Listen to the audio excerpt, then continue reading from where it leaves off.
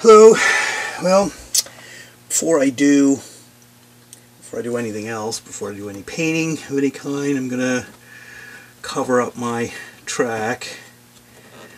I'm gonna do it using this blue painter's tape.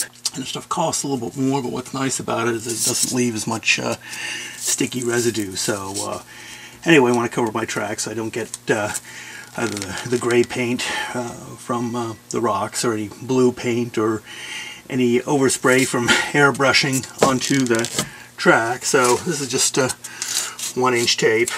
I'm just gonna lay it. Actually, I'm gonna cover up my road bed too.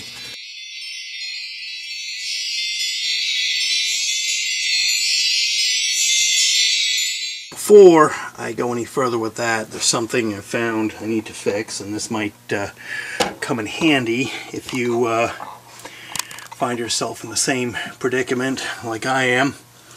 And the problem I found is that I glued this foam tight up against the wall.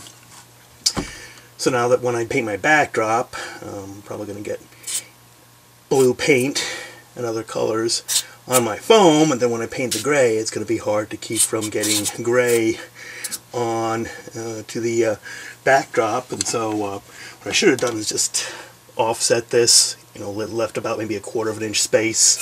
Well, I should have done the backdrop first, but anyway, came up with a simple solution for taking care of that. I'm just going to take my razor blade and just cut that gap in back like that at an angle, so it gives me some space to work with.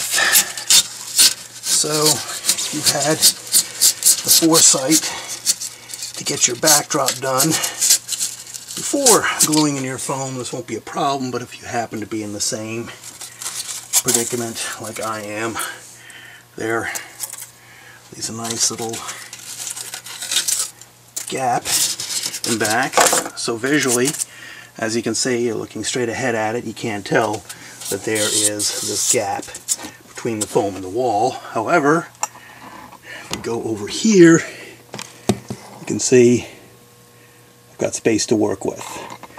I can work the paintbrush down here to get blue paint behind, and then when I actually paint the gray, I can cover up, you know, I've got space here to cover up my backdrop. I can slip the paper down in there and then just paint them with latex paint and spray the washers on without worrying about getting any on the walls.